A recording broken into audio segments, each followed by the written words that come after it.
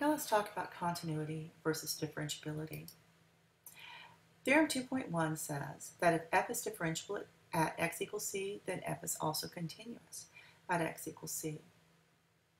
Now sometimes we need to look at differentiability on a closed interval.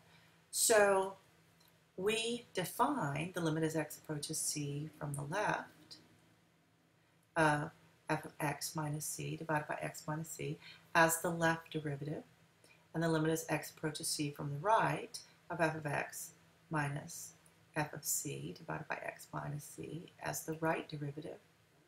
And we say that a function is differentiable on a closed interval if the left derivative exists, if it's differentiable on the open interval, and then the left derivative exists and the right derivative exists. Now, if a function is differentiable at x equals c, that does mean it is also continuous at x equals c. However, so a lot of times you'll see me write it like this. However, just because a function is continuous, that does not mean it is differentiable. Let's look at some reasons why a function might not be differentiable. Clearly, if it's not continuous, then it's not differentiable. If it has sharp turns or corners, it's not differentiable. And if it has vertical tangents, it's not differentiable. So let's look at the the greatest integer function. At every integer, this function is discontinuous. Therefore, it's also not differentiable. Now, this is the absolute value function.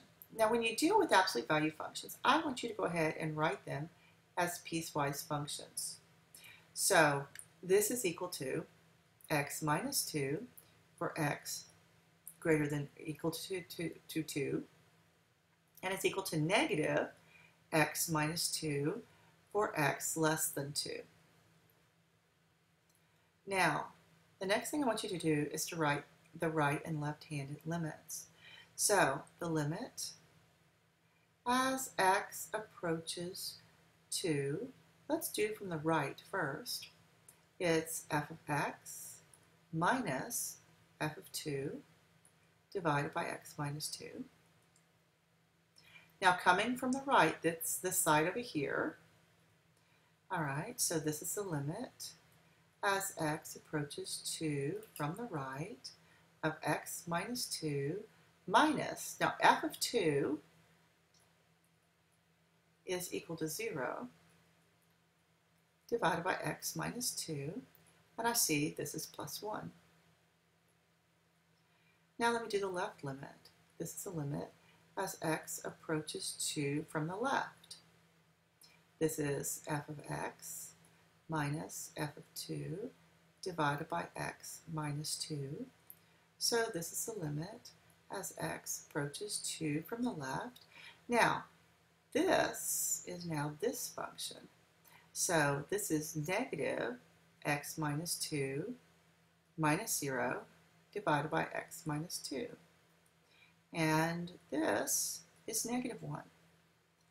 So we say this is not differentiable. Why? Because the left limit does not equal the right limit.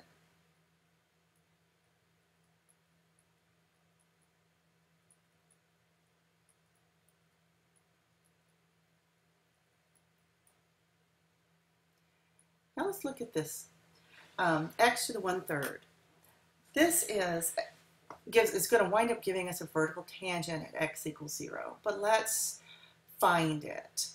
Let me look at the limit as x approaches 0 of f of x minus f evaluated at 0 divided by x minus 0. Always write your definition down. So f of x is just x to the 1/3 minus f of 0 is 0 divided by x minus 0. Now let me simplify this down a little bit. This is a limit as x approaches 0 of x to the minus 2 thirds. Now this is unbounded. It doesn't matter whether I'm coming from the left or the right. This square is going to make it positive. Let me rewrite this to show you. This is 1 over x to the 1/3 squared. So it doesn't matter whether I'm coming from the left or the right. This is going to be positive, and as x gets close to 0, it's going to become infinite. So this derivative also does not exist.